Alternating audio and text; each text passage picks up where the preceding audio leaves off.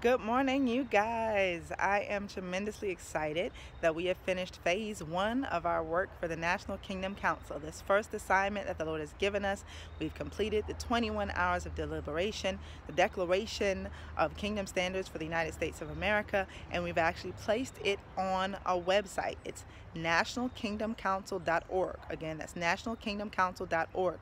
And for those of you who are part of the Invitation Movement, this is exciting for us because the Invitation Movement is a part of the next steps.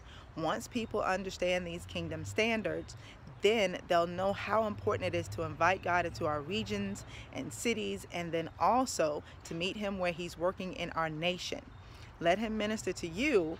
Go to nationalkingdomcouncil.org, read the declaration or watch the video where I read it word for word, and share it with others. And then get ready, because we've got to meet God where He's working in each one of our cities to turn our nation back to Him.